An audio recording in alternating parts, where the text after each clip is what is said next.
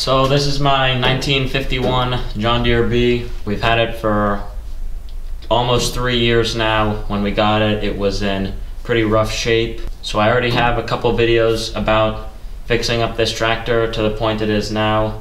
So before I put the final coat of paint on, let me show you how we got to this point so far.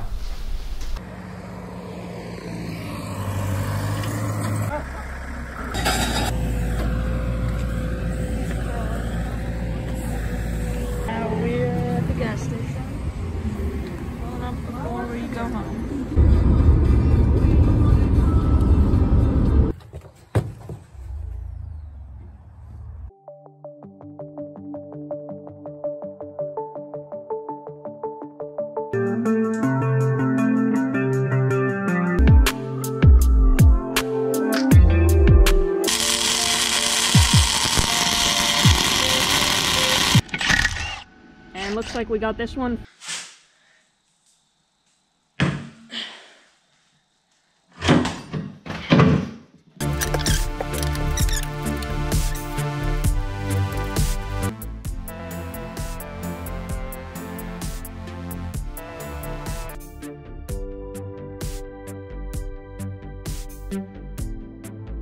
Anyway, the parts are back from the machine shop for the John Deere B.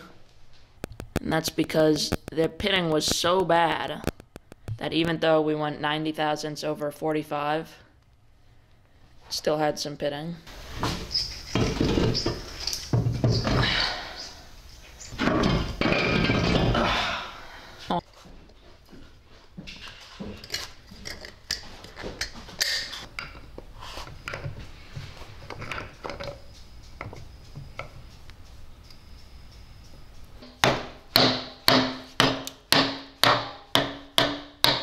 And it should just go right in.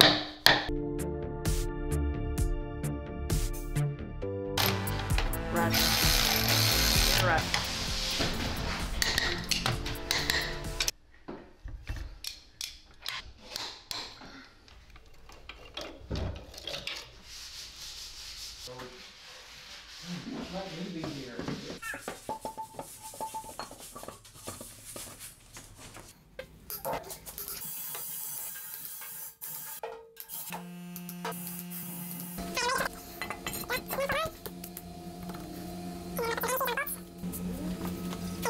To go backwards to go forwards. Yeah. A little bit of water, no metal shavings though. Uh-oh. This gear and the housing, so don't lose that.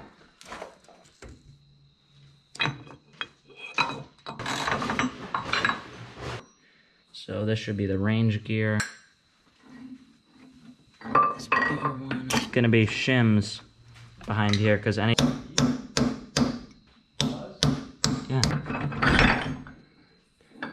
There we go.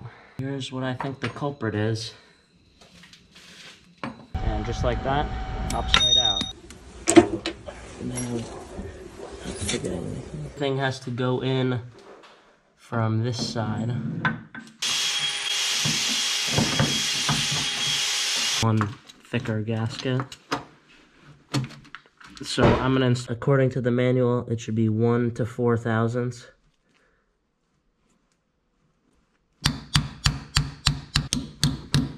So just a quick side note, that bearing is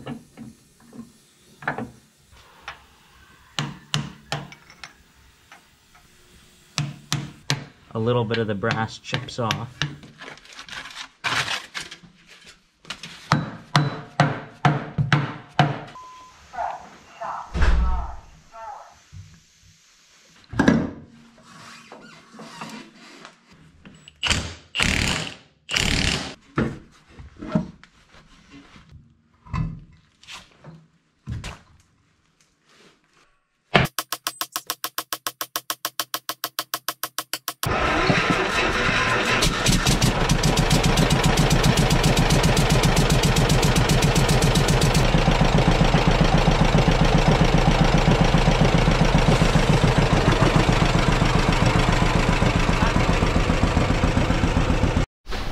So we're using Van Sickle paint And this is the color Gloss Ag Green 45171.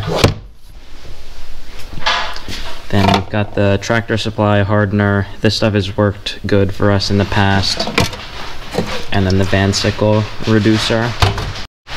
So we're just using a simple 8:1:3 mix ratio.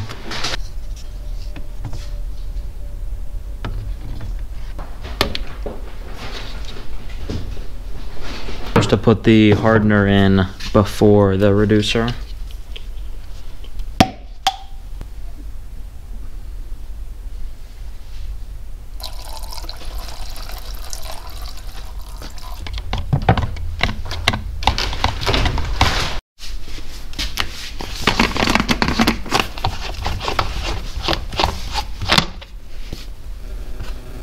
This little filter in the paint gun, and this is the Harbor Freight.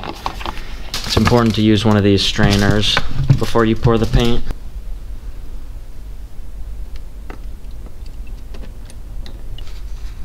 You want to make sure it's a nice consistent stream coming out of the spray gun. Here's the respirator that I'm using. I have two brand new 3M filters.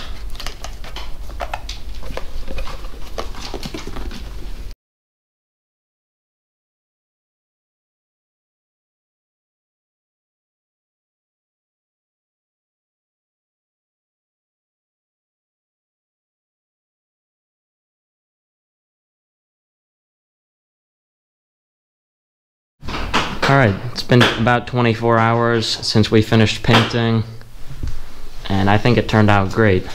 Now let's start taking the tape off.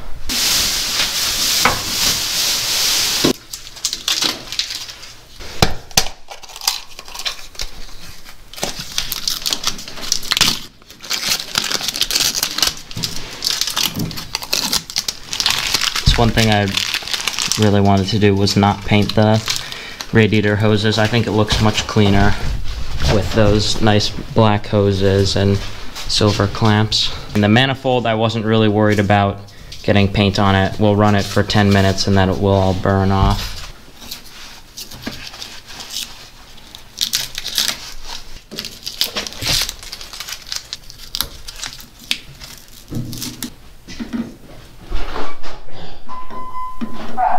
Alright, I just finished putting the alternator on and the coil on. Now I'm gonna put the distributor on, so I'm gonna need one of these gaskets. Pretty much the same gasket for any distributor or magneto on pretty much any of these antique tractors. Which way, these distributors, you can have them off 180 degrees. I don't remember which way it was, but luckily, since it's a 2-cylinder, if you have this off, you can just switch the 2 spark plug wires, and you should be good to go. So now I start with the timing, having the distributor facing about towards the front of the tractor.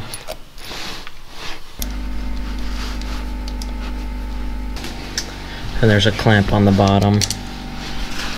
And then I'll just, actually I think I don't know which one went where for the spark plug wires. Hopefully I'm right. If not, we'll swap them.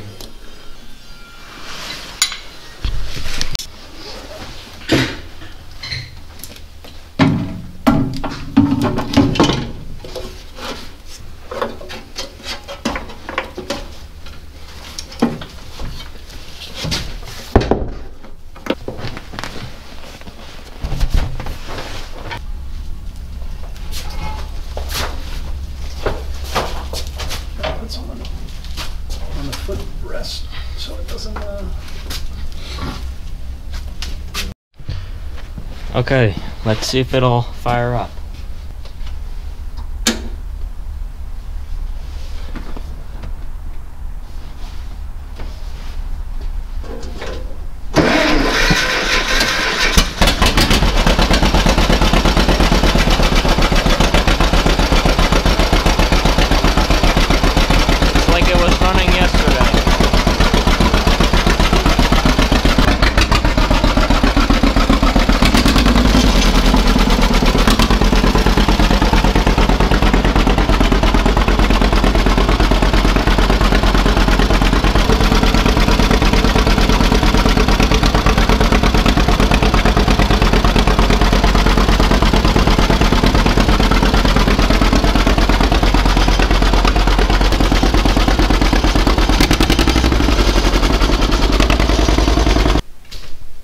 As you can see, it's all together and it's been painted. Now I'm just working at putting on the decals. Here's the decals I have. I ordered them from Steiner and they're the vinyl cut ones. I like to start with the small decals, like the air cleaner one, the Roll-O-Matic, the one on the front of the seat, the one on the back of the seat rest, and the Power Troll one. Now I'm getting ready to do this one on the side of the hood. So what I like to do with these is, I know it has to be about 2 inches back from the grill. So I measured it 2 inches back and then taped it into place, and then I adjusted it to where it was centered between these two marks on the hood, which is about 1/2 inch on each side. And then I put tape along the edges so I know where to place the decal. Just take a paper towel, wipe off any dust. You want to be careful with this. You want to make sure you get the letters and the letters don't stay on the backing.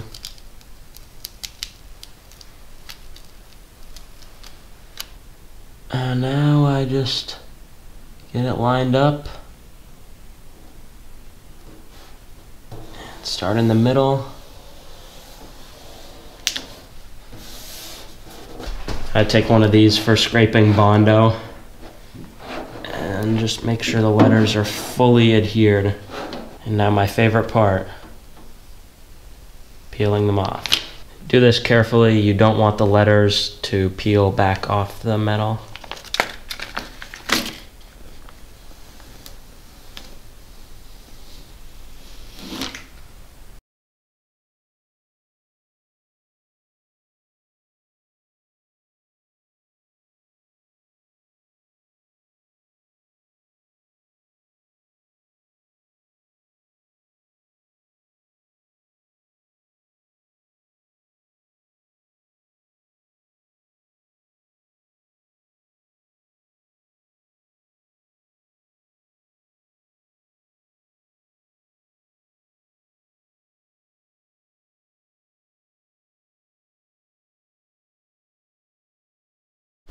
Alright, here's the last thing that has to go on the tractor.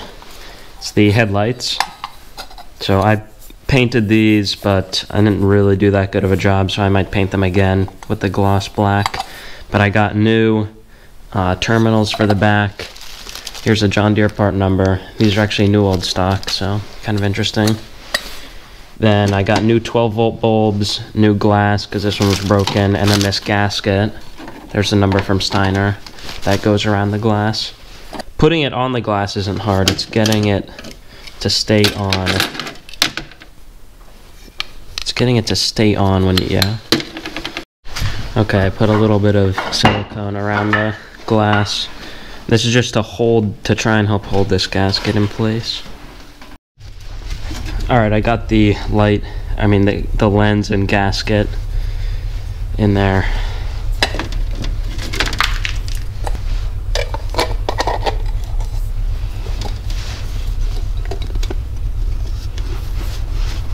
I can put that screw in.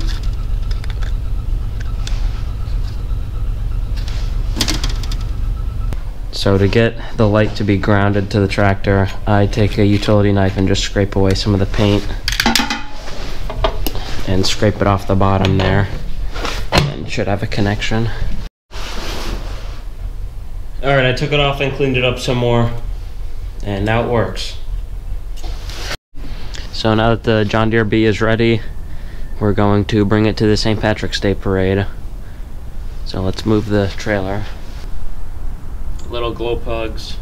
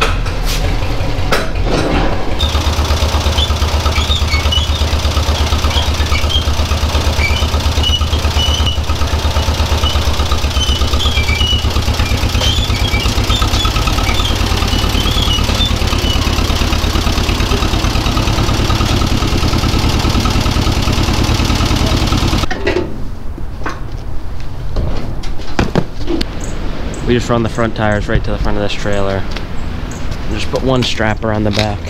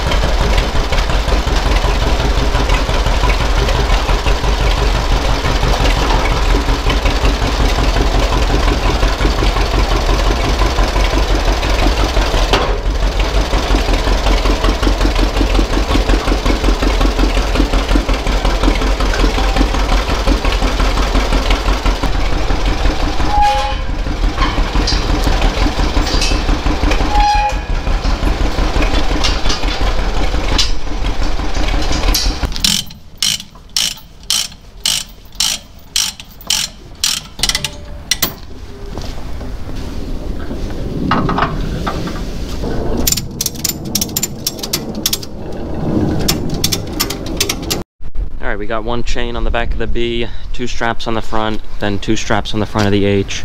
We ran out of the big straps, so I used the small ones, then 1 strap on the back of the H.